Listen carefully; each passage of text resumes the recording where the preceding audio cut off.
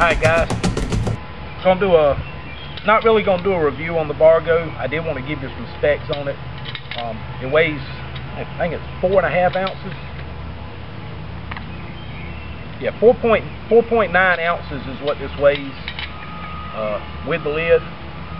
It does come with drain holes in the lid, so if you're like me and you cook ramen noodles but you don't like them soupy, you know, you've got this, you pull it off your little fire, you got a little knob that you can use to pour the water off your noodles. That's how I usually like to make mine. I like to cook the noodles till they're soft and then put the seasoning pack in and drain the water out. Just adds more flavor to it to me. But I'm going to use this to do my boil test. Now this holds 750 milliliters. I did not convert that to ounces. I will do it when I get home, and I'll annotate it in the sidebar of the video there. But we're going to get our little Vargo stove, and I'm actually going to set this up. I'll clear some of these leaves out of the way, and we'll set it up real quick, and we'll do a product review on that gel fuel. So let me get right back with you. Alright guys, I'm going to do a product review for you real quick for Rob at the Canteen Shop. This is on the gel fuel, the diethylene glycol. These are 1.25 ounces per pack of product. So in other words, in each pack there's 1.25 ounces of product in the pack. You saw my little video, Lunch with the Vargo. Each one of these has a neat little saying on them. I think the one yesterday was never get in a fight with a guy without having more ammunition than him. Something like that. It was a cute little thing. This one, of course, is paraphrasing an old Marine Corps saying, hope for the best, prepare for the worst. Sigvi pacem parabellum, I believe, is the actual saying. If you want peace, prepare for war. But I think they're cool. Like I said, these are military issue. They have a little notch here on the side to make it easier to tear into. Now, yesterday I could not get it to light with my ferro rod, but I'm going to try a little bit harder today just to see if it'll light.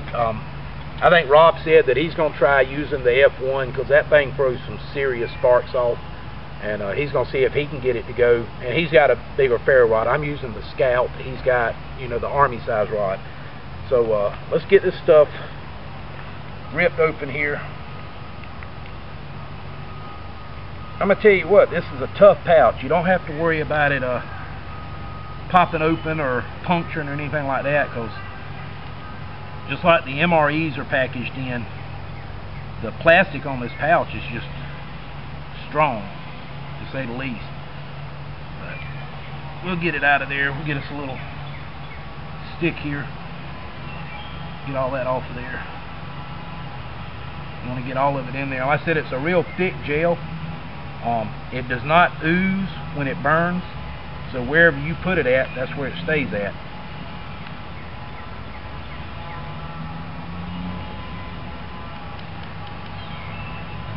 All that down in there, and I'm actually going to try to pile it up in a little peak here just to see if maybe it'll get a little bit more air to it. I'll set that there so we don't leave no garbage.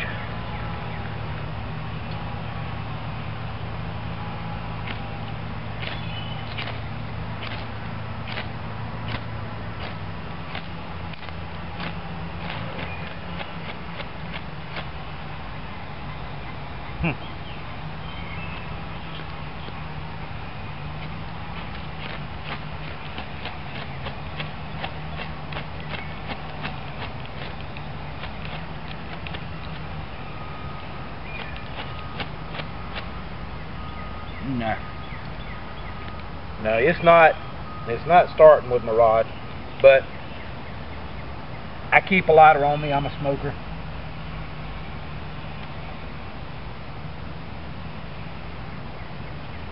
Alright. And this thing burns so clean, y'all, you will not see the flame. I mean, eventually you can, but I don't. So we're going to get that there.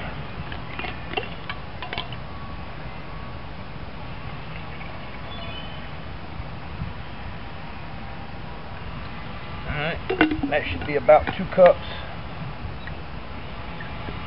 And since we don't want to cook this little worm here, we're going to move him away from the fire. Get on over there, little buddy. Alright, sir. And we're going to get the timer going here.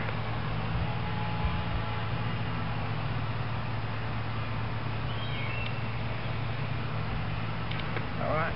I know y'all can't see that, but we got the timer started. We'll put our lid on it. I'm going to cut the camera off, and we'll see how long this booger takes.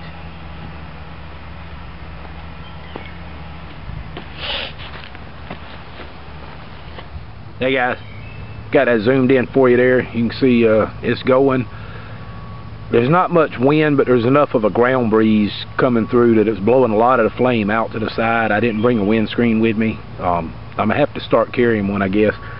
I'm so used to the Swedish stove, you know, that Swiss stove with the Triangia. It comes with a, it comes with a windscreen and everything, but I didn't bring one. Been about 10 minutes, I guess. It's been boiling, and or not boiling, but you know, heating up. You got a good bit of bubbles, good bit of steam. So we getting there, but if I'd have brought a windscreen, we'd be there already. But the other thing is there's still tons of stuff in there. It ain't nowhere near burning out. So we'll zoom this back out, and I'll be back with you here in a minute.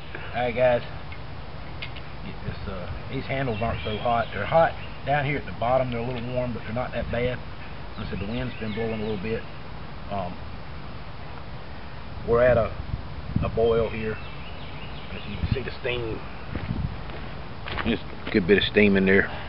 We reached a boil. It took 13 minutes. Well, I said there's a wind blowing through. It is still burning. Said I know you can't see it on camera, but it is still burning. I'm gonna let it keep running. Let the camera go, or I'll cut the camera off rather than let the timer keep running. And I'll get back to you here in just a minute, and we'll see how long this stuff burns till it burns out, and then I'll show you what you're left with. Let me get this water out of here. I'll show you. There's a little bit of discoloration of the titanium, but I've noticed even on the Vargo stove, when you use alcohol, it does that as well. There's no soot. You can see that's clean. It just changes color a little bit, but that don't bother me none. You can see how fast titanium cools down too, which is another advantage to it. Get that water out of there before I put it back in my kit. So we're gonna cut the camera off, and I'll be back with you when that burns out. Alright guys, let's see if y'all can see that at all. 1849. There's still just a tad bit of flame coming off of it. I'd say you probably got 15 minutes of actual usable flame. The rest of it really wouldn't do you that much good. Zoom in on that real quick and show you. There's nothing in there but a little bit of white powder. And just because I know this little stove's probably warm, there may be a little flame or two. Like I said, you can't see it. But that'll be good. Look at it. Wipes right out. There's nothing but powder. Like I said, this was the fuel gel. Rob's selling these for $3 a box, so that's $1 a pack for the for each one of these in there if you want to break it down that way. Not starting with a ferro rod, and I threw some heavy sparks on it. That's kind of a bummer for me in a lot of ways, because I don't like to use a lighter for anything other than a cigarette. But still not a bad product at all. I definitely don't consider that a turn-off. There's got to be ways you could start it. I mean, if you've got a little cotton ball or something with you, just any kind of, you know, flame that sits on it for a little while will make it start up. But for $3 a box, it's definitely worth buying a box or two to keeping them in your kit. I keep a little lighter in my lunch kit anyway, just in case. Everybody keeps a lighter in their fire kit, so definitely worth buying. I said contact Rob at the canteen shop. Pick these up, $3 a box. You can't beat them, y'all. I said 15 minutes of burn time, just like your alcohol, but with no smell. I didn't even smell anything today while it was cooking. So if you're looking for a little bit more of a stealthy way to cook your food, this will work with your canteen cup, your Vargo stove. You could even put it right on the ground and put your canteen stove over the top of it, or you know, put some rocks over the top of it to set your canteen cup on, or whatever you got.